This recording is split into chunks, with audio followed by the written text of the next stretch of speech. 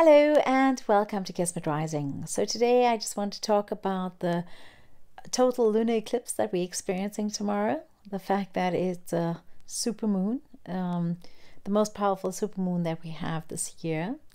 And I just want to talk about what this energy means for us and how does it impact us. So over the last few months, I think from the beginning of March till this moment, we've kind of been building up to a certain stage, to a certain pathway. And the next couple of weeks, it's almost like a watershed. It's almost as if you can create whatever it is that you wanted to create, or what it is that you've been working towards creating. Now, in the past, I've talked about how the energy from the beginning of March until now is a great manifestation period, and that energy would have helped us to manifest whatever we want to in the next couple of weeks. Now we have another eclipse coming up, the solar eclipse on the 10th of June. And in this week, in these 2 weeks, the energy that you're going to be experiencing is really very much, it can be a bit of a turbulent energy, but it's really very much an energy of giving forth, of deliverance. It's almost as if something that you're going through is going to be delivered now. So it might have been that you've embarked upon a new course of study, or it might have been that you've taken a new path in your career, or that you have moved house or something like this. And what you're going to find as you come into June and the first and second week of June, going on to the end of June, you're going to find that you're going to have some kind of idea of where you're going to and how this can pan out for you. So whatever it is, it's almost as if there's been a period of uncertainty from March until now. And as we come through that solar eclipse, which is on the 10th of June, we're going to have a better idea of where we're going to. So it might be that you have that better idea already next week or in a few days from now, but there's going to be a lot more certainty and a lot more groundedness as we go ahead. Now, some of the ways in which we may be experiencing this eclipse is that we need to actually release certain habits that we have that may have been debilitating us or holding us back in certain ways. Now, that is true of most eclipses, but in this case, it's really about a habit that's been holding us back from our soul purpose and our primary soul purpose. So think about, where is it that you've held yourself back because you've been afraid of something, or you've not been able to do what it is that you've wanted to because you didn't believe enough in yourself, or you weren't able to do what you wanted to do because you didn't have the support that you needed in order to go forth. So maybe you didn't have the support from friends or work colleagues, or from people that you study with, or it could be actually family. So in some situations, you're going to be finding that you might be walking away from certain family members, or at least walking away from the idea that they have of you. So if they have some kind of preconcept of who you are, you're going to be challenging that preconcept. You're going to be saying to them, well, no, this is not who I am. And you're going to be explaining to them and showing them who you really are, and whether they believe you or not is not going to be important to you. So look out for that as far as family situations are concerned. As far as other scenarios are concerned, this new moon that we have in June is going to be such a huge new beginning, where we leave behind whatever we've been working with in the last few months. It might be a whole 6 months that you've been working on something.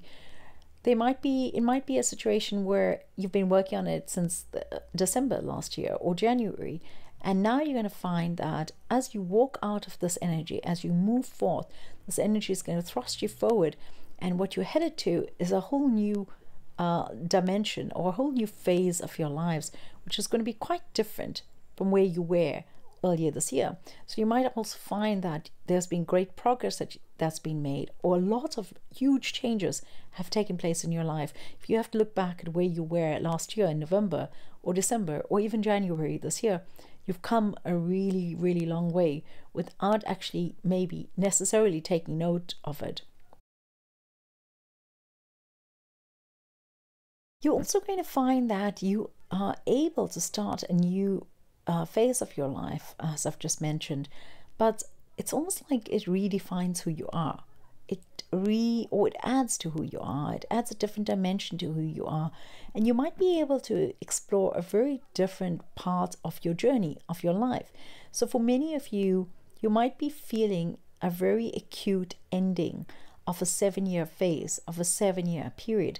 And as you start up again, and this applies for the next 2 to 3 months again as well, like, so between now and about September, you might you might see a lot of endings in your life within a 7-year period. Like, you might be able to trace back what did you stop doing 7 years ago, and maybe start that up again, or what did you bring to an end 7 years ago, and how can you work with that again now, or what is it that you wanted to do 7 years ago, but there's been something that pulled you in a different direction, and now you're able to start up again with that. So I think that it's a very interesting time between now and September, but especially in this next 2 weeks, what we're experiencing is a great release, a great kind of relief almost. It's almost like a huge sigh of relief is going to be put through as we go through this energy. The reason for that is because there has been this energy that we've just been facing for the last 2 years or so has been extremely divisive. Now, let me, not really 2 years, it's more like 18 months. It's a very divisive energy. It's a very, and there's, of course, it's been going on a little bit longer than that as well, but you would have felt more of that in the last 18 months. And so this energy that we're coming out of it's more unified energy. It's more like through this eclipse that's tomorrow and the one that's coming up, in this time period, you're going to find there's some kind of unity. Now, it might be unity because the split has already taken place, and so you find yourself unified or reunited with certain people who have similar belief systems, or you might find that you've come to terms with other people who have different belief systems from you, or it might be that you just find yourself in a situation where everyone or people around you are more supportive of your ideas, or believe more in what you have to say, or resonate more with you. And I feel that it's going to be less of a divisive energy, and a lot of that's taken place already. It's almost like the next click on that. It's you've moved along and you're feeling like you have kind of ended that initial phase of discomfort where you've needed to disagree with people, where you've needed to have contrary values to others, and you're going to find yourself more and more aligned with people who are similar to you and on the same path as you are. There's also a sense of unification happening more globally. And this is largely because there's a tide that's turning. You know, there's been a struggle, a resistance, and now there's this kind of tide that's taking over, and it's going to it's like a set of dominoes. You know, it has like this kind of effect where it impacts all. Okay, and you might have a bit of resistance towards this at first, but it's like there's a harmony that comes with that, and you're going to experience this harmony as we go ahead in the next few months. So what else do we need to know? Well, I think that as far as this energy is concerned, it's definitely a portal energy. It's definitely an energy where we can choose to work with ourselves as far as healing ourselves is concerned. So if you have any nagging symptoms, anything that's been hounding us, anything that's been working against us or working against oneself, now is the time in which you can actually kick that. It's a time in which you can kick that habit of smoking or addiction or gambling or something like this. It's also a time where you can say to yourself, well, you know what, I believe I can heal. I believe I can get better. So for those of you who have some kind of illness or some kind of sickness, some kind of terminal disease, you're going to find that this is also a time where it's possible to be able to stop that or reverse it or slow it down.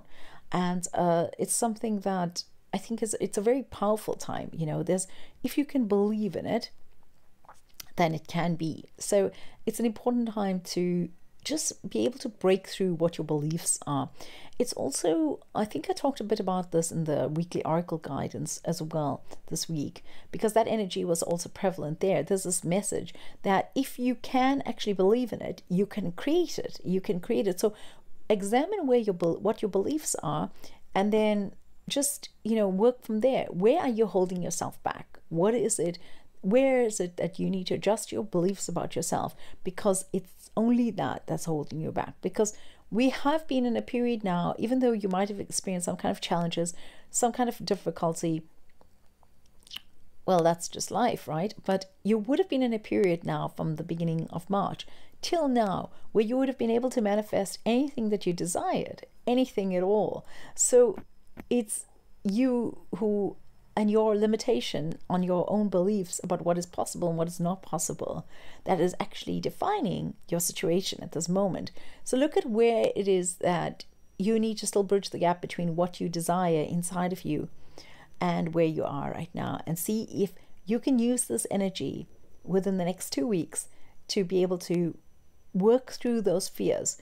Look at those fears head on, work through any resistance that you may have, and walk through it, like walking through a fire, and you come out on the other side renewed and all fresh and awaiting that new energy. Now you're going to find also that you may begin something right now, or in June, I would say, rather in June, say around the 14th, 15th of June, you may begin something that ends around December, January, at the end of the year, or say between October and December, rather.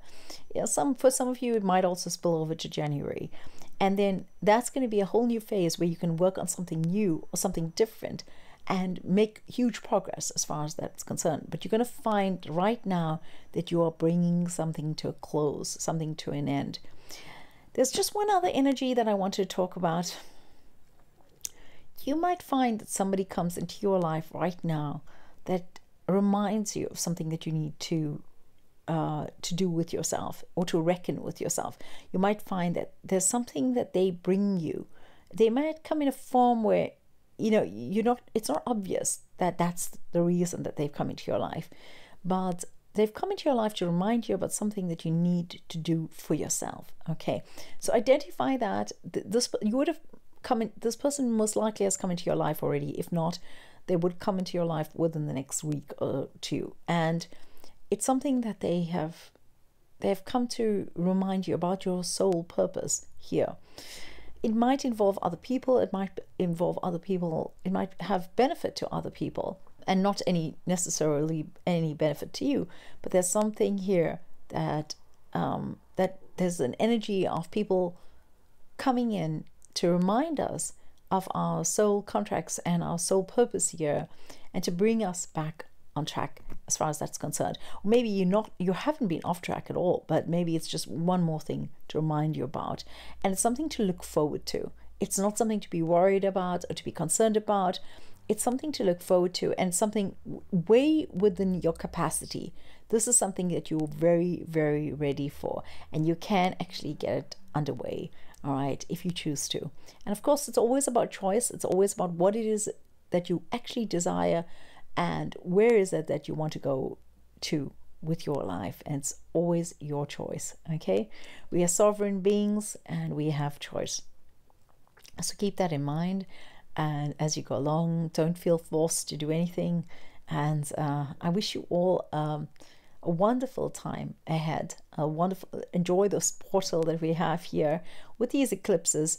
And look, you might find a little bit of kind of discomfort or agitation around this energy.